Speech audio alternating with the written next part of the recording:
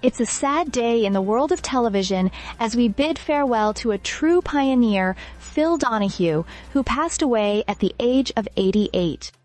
Known to many as the king of daytime talk shows, Donahue revolutionized the television industry with his groundbreaking show, Less Than M Greater Than the Phil Donahue Show, Less Than Him Greater Than, which aired from 1967 to 1996. His influence on the genre is undeniable, and his legacy will continue to inspire future generations of broadcasters and journalists. Phil Donahue's career was nothing short of remarkable. Born in Cleveland, Ohio in 1935, Donahue began his broadcasting journey after graduating from the University of Notre Dame with a degree in business administration. It wasn't long before he found his true calling in television, where he quickly made a name for himself as a bold and innovative host. In 1967, he launched Less Than M, Greater Than the Phil Donahue Show, Less Than, Greater Than at Dayton's WLWD television station. Little did anyone know at the time, this show would change the landscape of daytime television forever. Donahue's show was revolutionary in its format. He was the first to incorporate audience participation into a talk show, a feature that became a hallmark of his program. This approach brought a new level of engagement and interactivity, allowing viewers to feel like they were part of the conversation. It was this very format that paved the way for future talk show giants like Oprah Winfrey, who herself acknowledged that without Donahue, her own show might not have existed. Over the course of his career, Donahue touched on a wide array of topics, many of which were considered controversial at the time. He wasn't afraid to tackle hot-button issues such as feminism, homosexuality, consumer protection, and civil rights.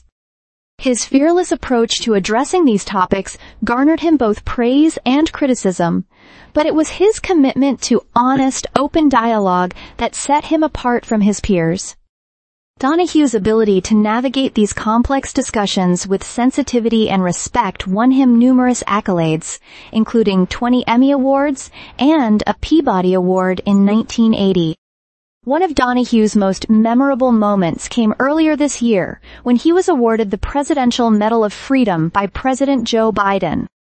The White House recognized Donahue as a television pioneer who had changed the way we discuss important issues on air.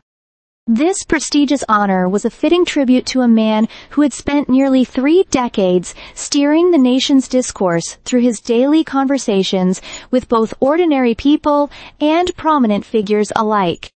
Phil Donahue's impact extended far beyond his television career. He was also a devoted husband to actress Marlo Thomas, whom he married in 1980.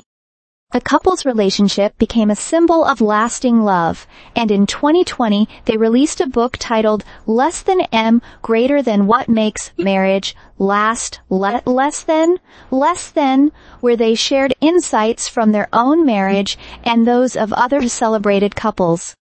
Their partnership was a testament to Donahue's character, both as a public figure and as a person.